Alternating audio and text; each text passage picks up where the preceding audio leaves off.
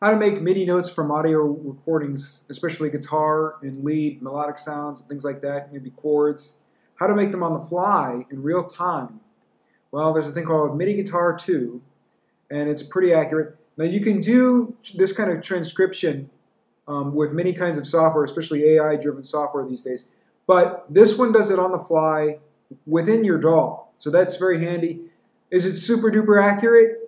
It's pretty accurate for some things, and especially monophonic material. But other things like Melodyne, that could be more accurate. There's just a few more steps. So this is just about getting these kinds of chords pretty quickly and notes pretty quickly without having to do much else. And it's mainly for sound design, so you can have the MIDI source material at your disposal for dubbing purposes. All right, now on to it. So what is this thing? Okay, so first of all, you have to set up a MIDI import in your DAW, and it works really well here. Some software, the MIDI import has trouble finding itself. Anyways, I just have mine set to all, and then this way I can play on the track that has the MIDI instrument, or I can just record from the MIDI Guitar 2. Now what MIDI Guitar 2 also does is it mutes the source recording as well.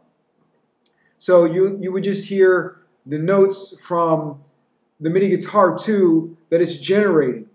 So in other words, I'm going to play two clavs. One is the real instrument, and then one is a recording, and then MIDI Guitar 2 playing the instrument again through the MIDI creation. I'll leave this window open so you can see it creates the MIDI on the fly. So here we go. This is the original recording. So one thing I have found that you do have to transpose this. There may be ways around that coming up in the future. I don't know. So this is the original recording. And I did not mean to do that exact riff, but there it is. All right, so let me retranspose that. And I just made a bounce of that, and that's what this green thing is right here. So here we'll have MIDI Guitar play that same instrument and generate the notes on the fly in real time, and you'll be able to see them here. All right, so as you can hear, those MIDI notes that it just created were pretty accurate. There's ways of adjusting the threshold for more accuracy and messing with the tunings as well. This isn't going to pick up everything, but it picks up a lot of like melodic material, and that's kind of the point of using this system, is to extract chords from the mids and the upper regions of melodic material. And they also have one for bass too as well, come to think of it. So this is polyphonic material, so it doesn't capture quite as well, but it does capture some key elements, which is cool. So we switch it to polyphonic, and first we'll hear the original source. And so whenever you want to re-enable the audio on the track, you just bypass MIDI Guitar, so we can hear the original source.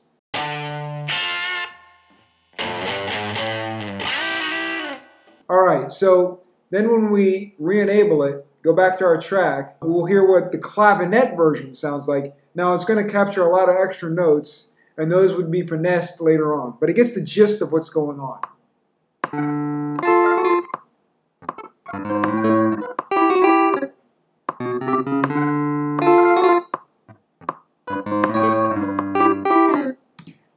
So here you can see it captured sort of the low stuff, which was what was going on. And then the upper stuff is sort of got as like a chatter. So that could be for your consideration as far as like what you want to do with those chords and things like that. This is a very complex sound wave here, but the point is just to get like some key ingredients like these lower notes, and then potentially stack some additional ones where applicable on top of that. So I just wanted to give this quick example of like how that works. You can edit this in the piano roll or the score editor to clean it up. And then also they have their own inbuilt instruments. They have a lot of features, obviously, but they also have some cool instruments you can play right off the bat, so that if you want to see what your thing sounds like through, let's say, an electric piano real quick.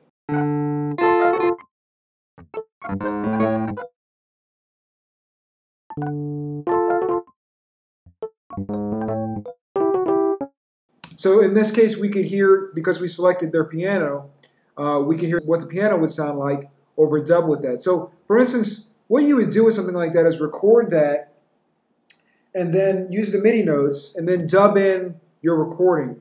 So here's a piano. I'll set it up just like how it actually works. with their EP. I really don't use the Logic EP much, but here we go. So this is their basic EP.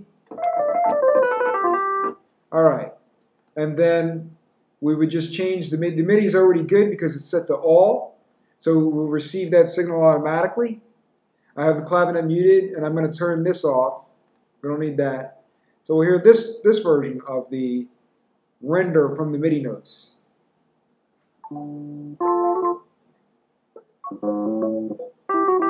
All right, so I'll record that.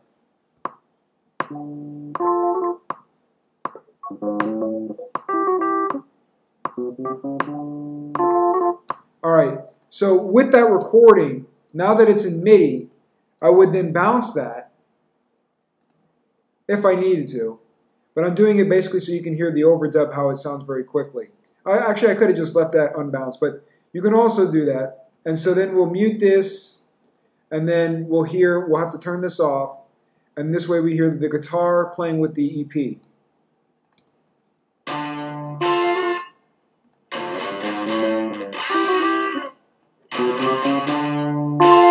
Here, I'll do it again.